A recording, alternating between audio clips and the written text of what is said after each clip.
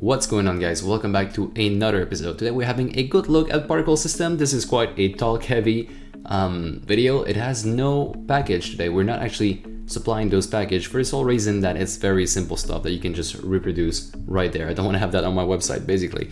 And my art doesn't look so good, but hey, we end up with something that's decent looking. So we'll be having a look at most of these section over here on the right hand side, and also how to create those small effects over here. Very simple stuff, but hey, they do the job. And yeah, hope you guys enjoy, and let's get started. So once again, we have an empty scene that has nothing but a couple of artwork, and those are very simple. Today, since we're not having a package, I'll just show you real quick what the artwork is. Anything I think that you guys can produce would be decent. What I'm saying is that my art is not good looking at all. Here's what I have. I have basically something that has transparency on the edge here. Doesn't have to do that. And it's like a spike shape. Also for my small wind particle, it has an outline. Doesn't really match our style right here, but hey, that's what I'll be using. So those simple shapes will do. Now it's also important that you create a material for those as well. So let me do that real quick.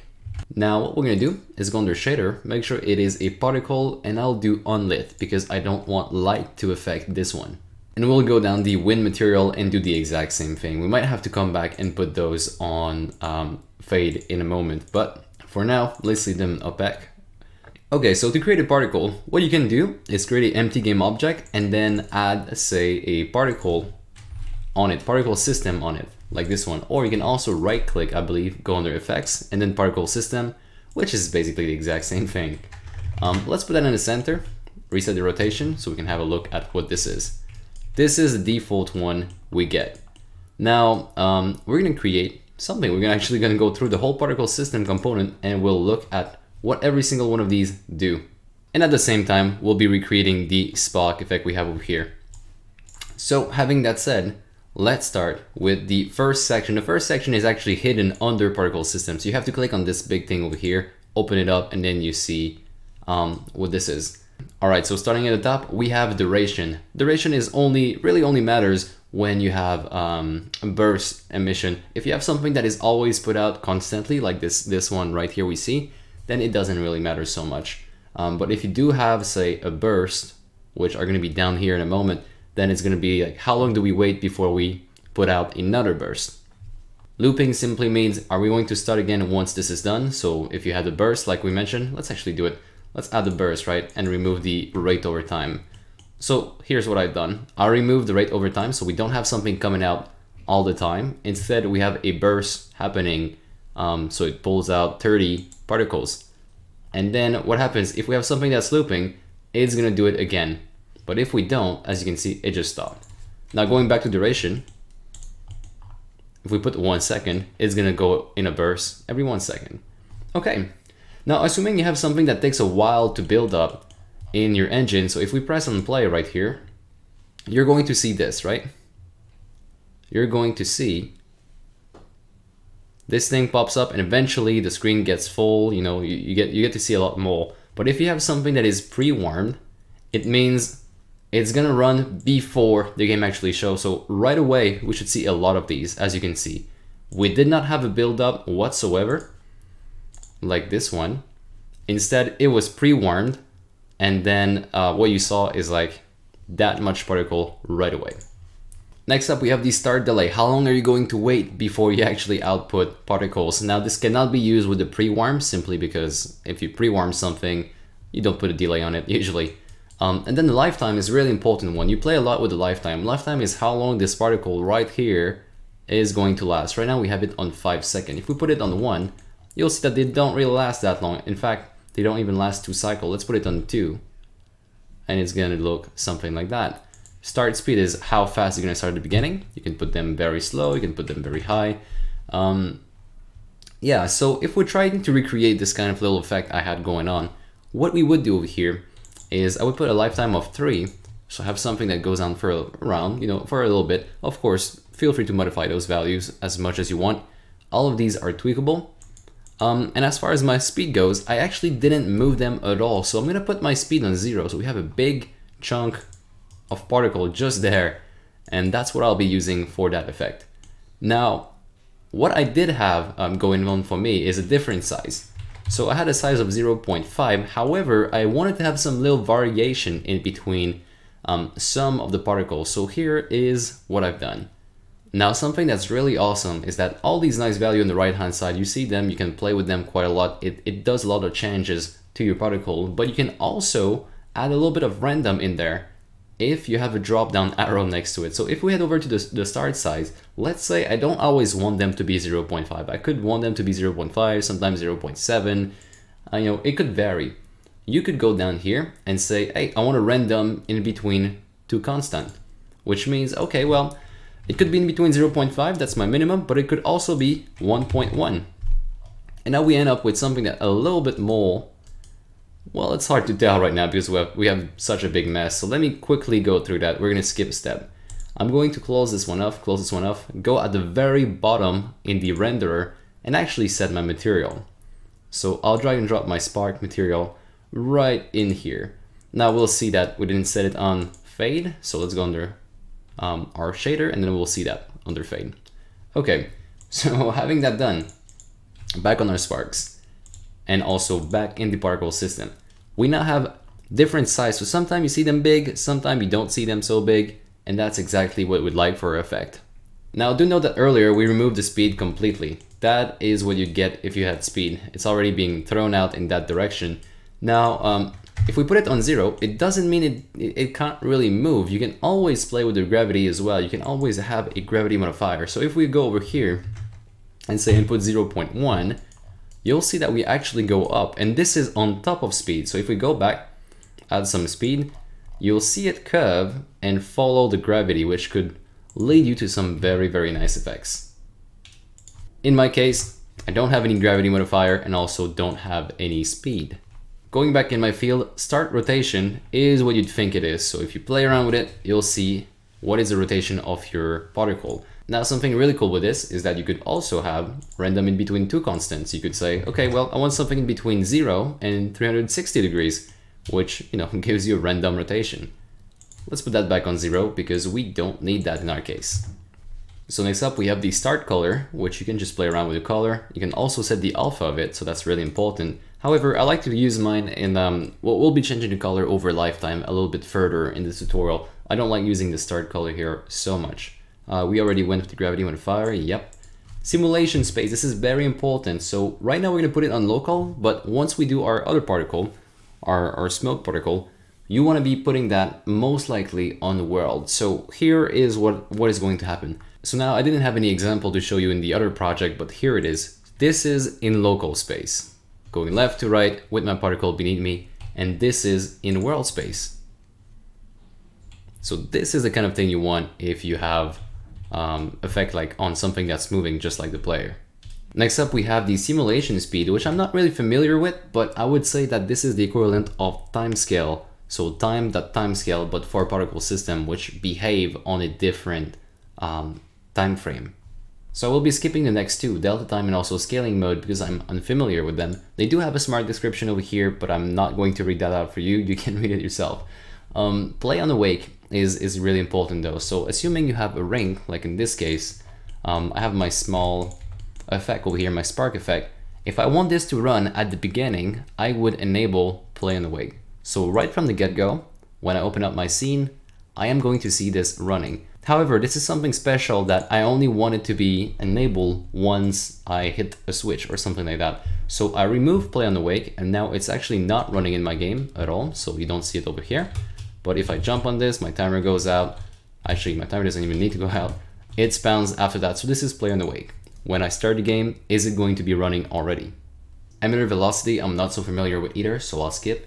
Maximum particle of 1000 is just how many particles you can see at the same time. If we put that on 30, you're gonna see that our output is now limited. So we like to leave that on 1000 and just scale down the amount of emission we have usually. This one over here is super cool. It's called a stop action. So what happened when the particle is stopped? Do we disable this object? Do we destroy it? Or do we call a callback? It's pretty self-explanatory, but I think it's really useful in some very specific case where you just want to spawn an effect once and then, hey, let's just get rid of it in the scene completely. Or, hey, let's disable it, but in our code, we kept it somewhere in a pool and we can re-enable it when we need to. And then culling is what happened when this is off screen. So what kind of behavior do you want to have when it's off screen? Do we catch up? Do we always simulate? If you put it on always simulate, you're going to expect to have this laying down in your memory all the time. So just be really, really careful with this one. Usually automatic does a good job though. And this last one, I never really used it, but I think it could be quite cool for, say, rain effect or something that takes the whole screen and you just want it to be in the whole screen like this, right? What it does is that it fills up the screen with all the particle it can until it hits the limit. So our limit is well, actually it's 1000 right now. Put that on 500 so we stop lagging. But that's what it does basically. It just doesn't die. So there's no lifetime on these. Instead, it's just, hey, let's just put as many particle as we need. And when we create some new, we're gonna have to remove some of the old one. And now let's head over to emission. We used emission earlier for burst. I actually don't want to have a burst in this case, so let me try and remove it. Here it is. So I remove the emission. Instead, I want to build a rate over time. So I want 8 particle to be spawned every second instead. You could also have both of them. So you could have burst on top of your rate over time, which is not going to be used in our case. But as you saw, burst is just like you unleash one batch at the same time, and you tell that how many do you want exactly. Okay, so next up is shape. Very important. Shape is going to determine where these are actually being created from and in which direction they go. I like using the cone in a lot of cases because you can modify it in such way that you can pretty much create a lot of different shapes. So here's what I've done. So basically I put the radius thickness on 0, which meant that only particle could be spawned on the line now. So you can't spawn them in the center, they all spawn directly on the line. If you put it on 1, they can spawn anywhere from within the circle. I did not want that, so I wanted something like this. Next up we have the radius, which is just above it. Of course, it's how big this is. So I'll quickly go and change the rotation in X to -90, so I can start having this mod feeling that we had a little bit earlier. And I just realized that I do have speed over here and it bothers me quite a lot. I don't know why I had speed, but here I just removed my speed once more. Now we end up with something like this, which is a little bit more looking like what we wanted in the first place. However, we're not completely there just yet. Like, it's very, very uneven. So to fix that being uneven, what you can do is head over to the mode over here. If you're using an AUG like I am, this is only for cone. Well, this is for cone and a couple of other things. You can actually have something like loop or ping pong, and this is going to create stuff and then come back to it in a very linear manner. So it's gonna spawn them, as you can see here, exactly the same distance in between each other, which is what I've used for the effect. Now, if we change the speed of it, you'll be able to see it a little bit better. So we start having this type of effect. The exact value I was using on the other one was 0.4 in speed. Of course, you're encouraged to look around these and play around. Particle system is quite nice because you get a visual output of something right away.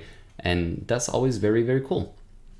So that is going to be it for the shape. I don't want to go over all the other one. There is so many, but I encourage that you have a look over them. Velocity over lifetime is going to give you a movement over time. So if we put that on something like this, you can get some awesome effect, really. It doesn't take much to give you some sort of effect that you could want in your game. So this is actually quite cool. And you know what? We could actually implement this on top of our game. So we could have a movement like that on top of the one we're already having. So maybe like this, if we play around with the rate over time, we can fill the whole circle. So maybe 10. Yep, and we could up our lifetime just a tiny bit. So we have something like that, yeah. So already there, this is movement over time, actually, so velocity over time. Now, limit velocity over lifetime, I'll go over this one with the second particle system. I don't want to do it with this one. It just gives you a nice dampening effect if your particle are going too fast, which is very useful for explosion and stuff that's going to be slowed by air drag, you could say. Inherent velocity is again affecting your speed, would be useful if the particle comes out of the player while he's running or something like that. Force over lifetime is very similar to gravity, so it's gravity, but you can play around which axis you want, basically. So let me just try and recreate gravity. That would be it. Again, could give some very, very cool effect. Color over lifetime. This one is really, really cool. We'll be using it with the second system. I won't be using it right now, but I usually use it when I want my particle to have a nice fade in and fade out. You can see me trying to do something really quickly here. You get this type of effect, which is, you know, it's not bad for the amount of work that was put into it. Let's try that here. So they fade in and then they fade out. Yeah, so I'm not going to be using it for this one, but it's something that could be quite useful. Size over lifetime is, hey, can we modify our speed over lifetime? And what's cool with this one is that you can do it on separate axes as well, which is something I do use for this system. So I do not actually want to change the X, neither the Z, but I want the Y to be modified just a little bit. So here's what I'll do. I'll go on the X, put that on 1, so it's always 1 in size. Z, put that on 1. But Y, what I do is I put it on 1, but then I'll create, say, another value in the center over here, and I'll put the value on 2. Now for some reason I can't put my I can't put the key at 2, which is something I'm able to do usually. If I just edit manually and go here, press on 2, it usually is 2, but right now I don't get to have it and I don't know why. So let me just put some weird value in here. Something like that. Now you'll notice that we have a very weird variation of size in Y over time. And this is what size over lifetime is. It's pretty self-explanatory. So if you go fast, if the particle goes fast, then it's gonna have different speed based on the value you put in here. Rotation over lifetime. This one is also cool because you get to have something that rotates over lifetime. It's as simple as that. If you want to give it some random, do as we did before. So you could go here and say, hey, over lifetime, rotate by only this, or put a bigger value if you want them to move in a bit of a different manner, and you end up with some very nice effect as well. Again, rotation by speed is just how fast you're going to rotate based on your speed. Next up is external forces, and this one I am not very sure. I never really used it, but I know it has to do with the other particle system force field, maybe this one in fact, and it would behave like wind. So basically, how are you being affected by some other particle trigger, say wind in this case. Next up is noise, and this one affects movement only. So I'm just going to leave it in there. You can play around with the value if you want. It affects the movement. That's all I'm going to say. We can also have collision on particles. So you can have like collider on top of these collision, and they could actually interact with the floor. Not only that, but you can also have triggers when they do interact with something, which would just give you a lot of option that you can do with code. Okay, next up we have sub-emitter. So do we have a particle system in our particle system? I'm not going to get into that, but here, let's have a try here. If we put particle system 1 in this one, what is going to happen? I think I just crashed the engine. All right, so I'm not exactly sure what's going on, but I'll just leave it like that. Sub-emitter is having particles with other particles. Another technique to have that is just to stack your particle system under a game object and just play it from there. Yeah, not very familiar with sub-emitters, as you could probably tell. Texture sheet animation is if you had like a sprite sheet of a very specific particle, like you had a bummed effect that would have multiple frame of animation in it, you could put it in there and play that animation on top of being played in a particle system. I'm not going to get into lighting because I am not familiar with it. Trail, however, is something I'm a little bit familiar with. We use it during the glide tutorial. We like to have nice trail following us around. So as we were moving particle, we had a nice little effect beneath it. Now, if you want to use trails, you have to go down in the renderer and actually set a material for it, which we don't have right now, but we can use a default one so you can see a little bit how it works. So yeah, you can end up having very cool effect. Let's go under noise. That's gonna show it a little bit better. So yeah, that's trail. If you wanted visual for trail, this is trail. And as far as custom data goes, I am not familiar with it, but it's custom data for your particle, so something you could be accessing from script or shader. Next up, and the final one, finally, the renderer. Okay, so how do we render our particle? Billboard is gonna mean that the particle is always gonna be looking towards us. If it's a stretch billboard, well, it's always looking towards us, and then on top of that, it's disgusting. Cool. Horizontal billboard is you're always going to be facing, well, you're always going to be on the horizontal axis no matter what the angle of your camera is. you know, the angle of the camera is what usually matters in this. As you can see, if I'm looking at my particle system from above in billboard, it always shows up just like in the texture, even from below. So this could look weird sometime, or could look awesome all the time. The one cool thing to consider over here is the mesh. So sometimes it's actually cool to output a 3D object in the space. And let's go under wireframe so you can see what I'm talking about. This is actually, is that a cube? Yeah, that's a cube, but you can also output, say, cylinders or quads or spheres with your particle on top of it. And guys, I will skip you the rest because it's all related to rendering and I am not really familiar with it. So now that we have this effect, I'll quickly go over how I've done the other effect as well, because it's using the velocity over lifetime, and I wanted to show you that before we end this tutorial. Okay, so here we have a completely different particle system. This one, as you could tell already, is using bursts. It's using a lot of speed. Here is what we'll be doing. We'll be demonstrating what is limit velocity over lifetime. If you enable it, and we start playing around with the value just a tiny bit, you're gonna see that there's a little bit of drag going on. So if we put our speed on 0.5 and we put dampen, as soon as we put dampen, you'll see our particle slow down by quite a lot. So here, they start very fast and then they end up being very slow. And let me give a little bit more room. And we end up like an effect like that, which is very cool for explosion actually. So on top of that, if you had like a little explosion going on here, you could also have a gravity modifier to it because it would rise up in the air a little bit, so you'd have something like that, so the dust would rise after that. What else you could do is have these change color. So at the beginning they could be like a blast color, they could be a little bit more lit, and at the end they just merge with the air, they just merge with the color, they merge with alpha basically. So you could go under color over lifetime. I'll be removing this one here. I want it to have color when it starts, but then at the end, towards the end, you can see it like fade in opacity as well. Yeah, and that's actually where I'll be ending because I'm just gonna be here forever if I don't stop now. But yeah, you could also rotate these over time. You could give them different rotation. You could give them different size. You could have external force affect that. You could stack another particle system on top of it to make it look even better.